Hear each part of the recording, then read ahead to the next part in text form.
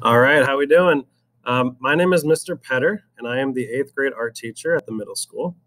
I wanted to make this video just to encourage any 7th grade student, and if you're a 6th grade student watching this, I guess I'm talking to you too, because you also will have an amazing opportunity coming up.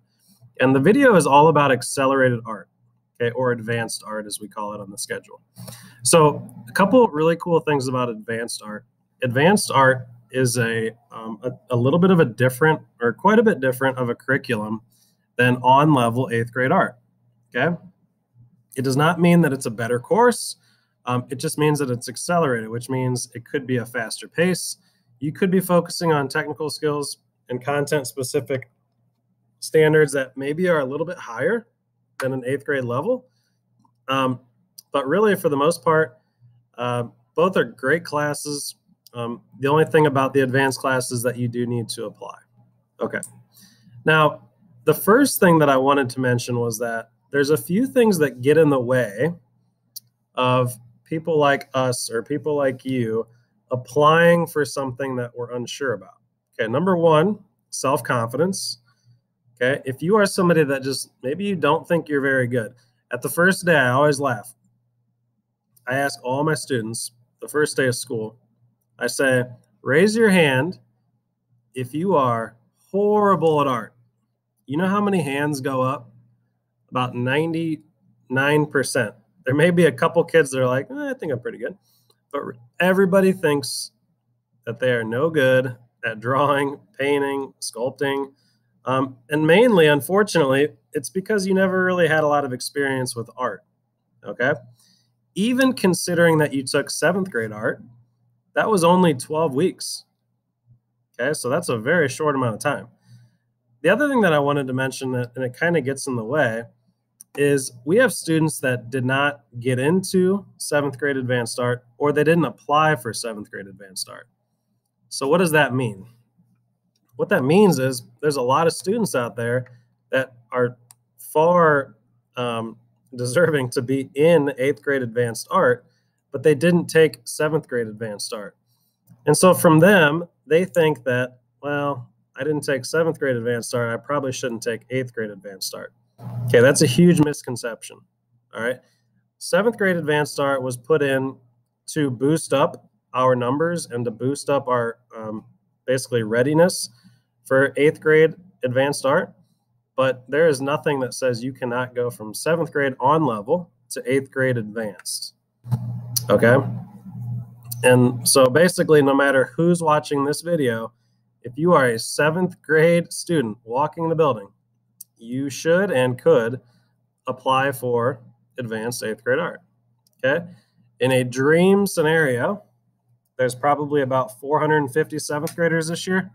In a dream scenario, I would get 450 applications. And I know that sounds ridiculous. Would 450 kids get accepted? No, that's not how it's going to work.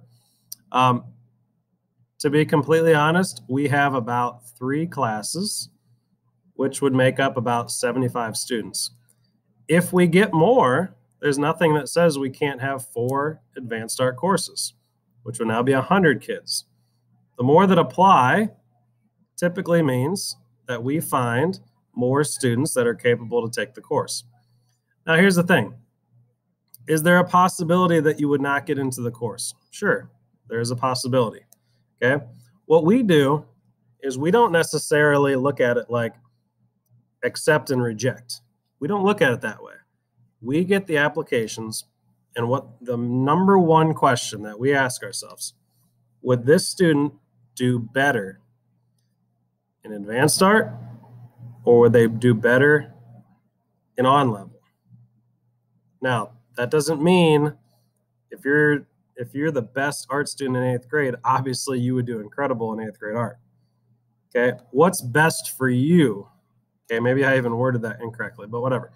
What's best for you is what our main objective is when we look at the applications. Okay, so yes, it is a yes or no. Do you get in, get out? Do you not get in? That is correct, and I know students are kind of worried about that. But honestly, you should apply, because the last thing that you want is to get to 8th grade and realize, oh no, I should have applied for that. because I'm definitely good enough. And you might see kids in 8th grade and you might see, oh, I could definitely do that, right? So I always say it's always better to put your name in the hat than to not have the option at all. Okay, and you don't want to look back and regret. Couple really cool things about 8th grade art. 8th grade art, advanced 8th grade art, I should say, it does start opening up some opportunities that on-level students won't necessarily get. Okay. Number one, if you are in advanced 8th grade art, there's a couple different art shows where we will probably take mostly advanced 8th grade art students. It doesn't mean if you're an on-level you can't participate in those shows, but really the advanced kids are the ones that are interested in art, they take art. Naturally, that's just the way it happens, okay?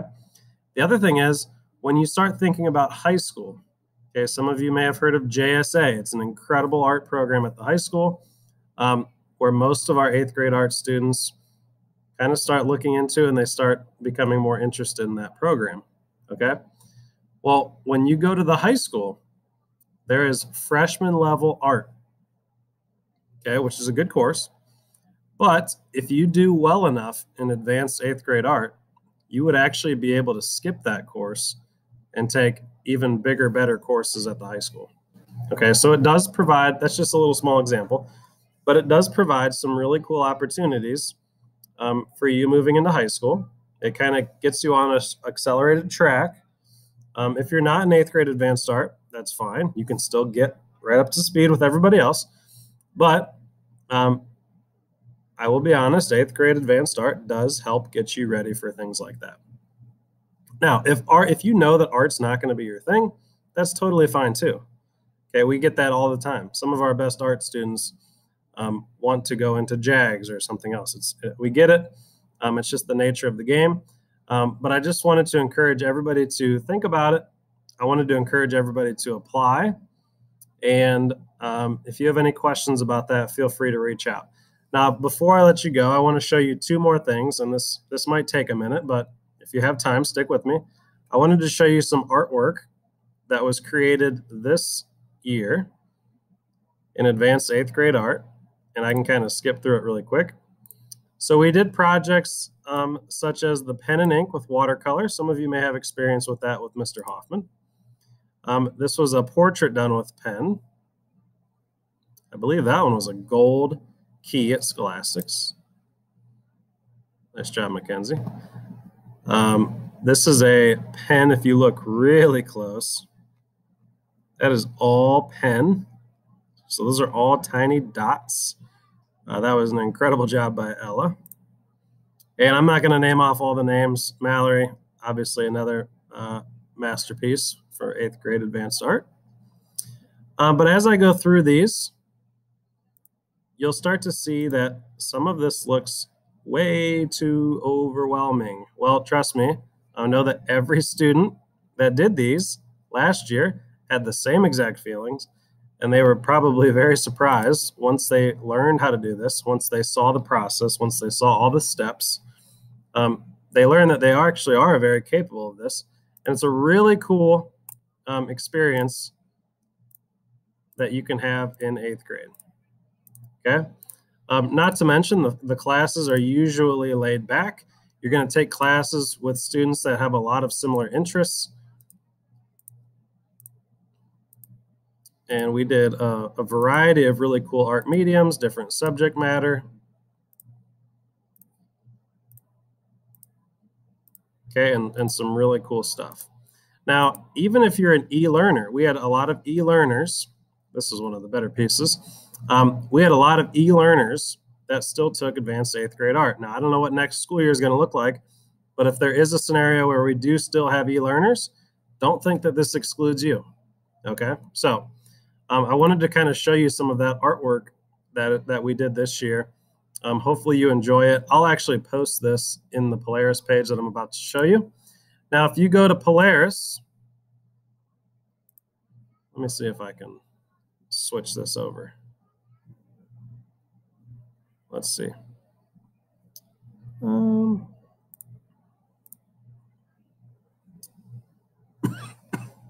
All right, it looks like I'm not going to be able to. But if you go to Polaris, that's fine because I already set it up. If you go to Polaris, what you'll notice is that there's a course, and hopefully you signed up for this course. I believe it was shared with you a few different ways. But if you need the course, just let me know. There's a course that's for your application.